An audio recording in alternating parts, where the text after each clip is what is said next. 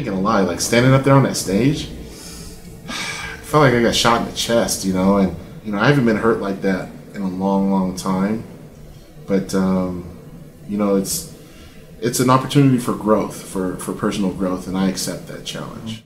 And that's what fans have to understand. When you're listening to a blogger and stuff, they're out for their own best interest. They're not impartial to shit. They're doing this so that they can get more views for their YouTube channel so they can hopefully get paid. Right. So if that means they have to throw a little bit of exaggeration or lie, they're going to do it. I have one of the best backs in bodybuilding history. And you want to take a picture from the front of the back and critique that and make that a topic. That's the problem. So, you don't know why you lost at that point. No, fuck no. And then even now you don't know. Well, I mean, I know what people are telling me, but I mean, no one has talked to me since the show.